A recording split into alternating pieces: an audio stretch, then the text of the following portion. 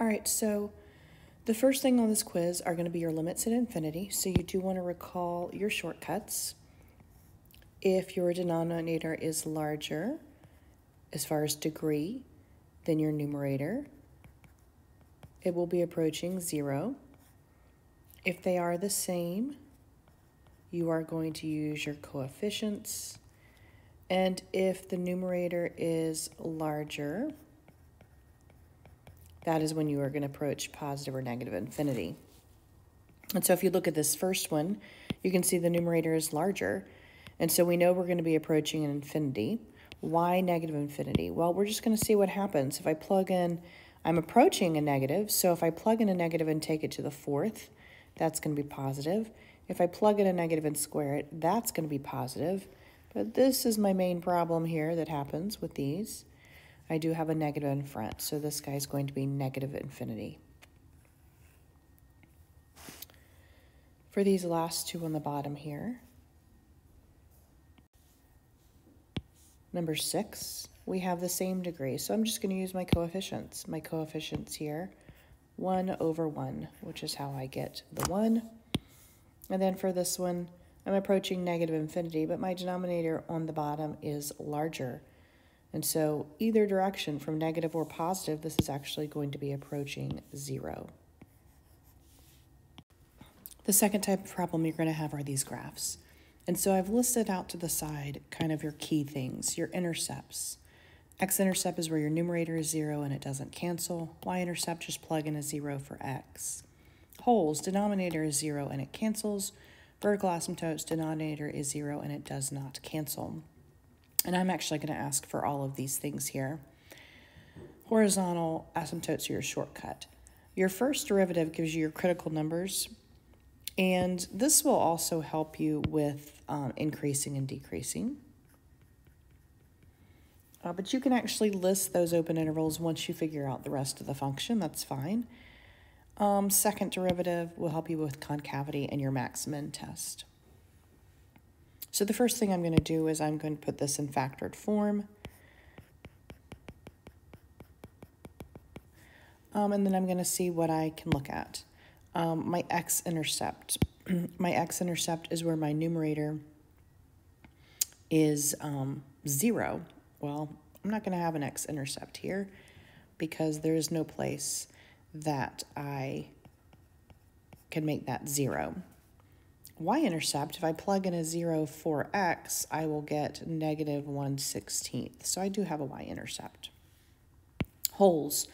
Denominator is 0 and it cancels. I don't have any of these because nothing cancels. I do have vertical asymptotes. Those occur at x equals 4 and x equals negative 4. A horizontal asymptote. Well, my denominator is larger than my numerator, so that is going to be at y equals 0. And now I'm going to look at finding my first derivative. So I would rewrite this as x squared minus 16 to the negative 1. That means I'm going to have negative 1 x squared minus 16 to the negative 2 times 2x. So my first derivative is going to be negative 2x over x squared minus 16 squared.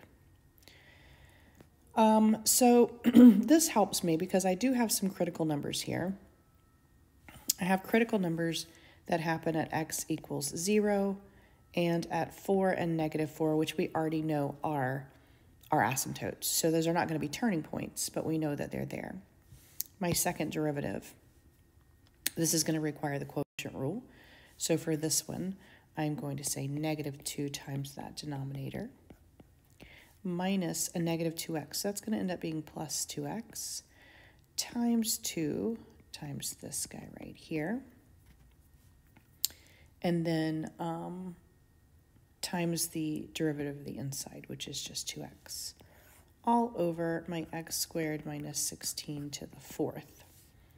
And you can see that we are going to have some canceling that happens here. One of each of these cancel, so then I can simplify it. Negative 2x squared plus 32. This becomes 8x squared all over that denominator And then, of course, I get 6x squared plus 32 all over x squared minus 16 cubed. So this numerator is never going to equal 0, and the denominator we already know equals 0 at my critical numbers or at my asymptotes. So I'm going to go ahead and graph what I know. Graph these asymptotes, the verticals at 4 and -4.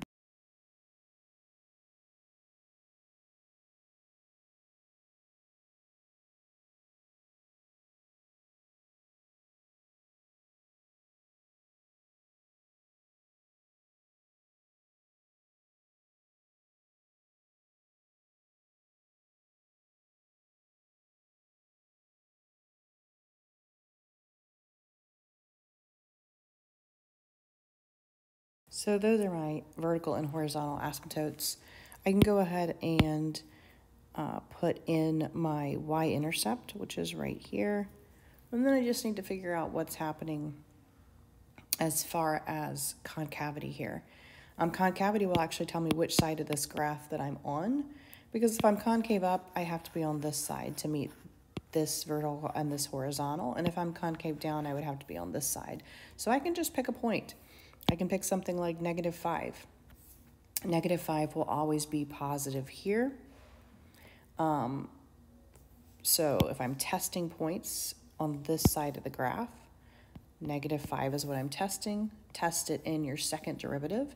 -5 will yield a positive on the top and a positive on the bottom. So this is going to be concave up on this side right here. If I were to pick a point in the next section, I would pick my y-intercept. So I'm going to pick 0 because that happens in this particular section here.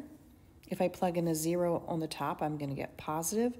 But if I plug in a 0 on the bottom, I will get negative. So this is going to be concave down. And then again, I can pick a +5 over here. That's going to yield positive over positive. So I'm going to be concave up here as well. So how does this help me? Well, open intervals where it's concave up and down. Well, from -infinity to -4, I am concave. I am concave up. -4 to 4, concave down. And 4 to infinity, concave up. This also tells me where my critical number or my max is. My max happens at x = 0. And you can do the same for increasing and decreasing.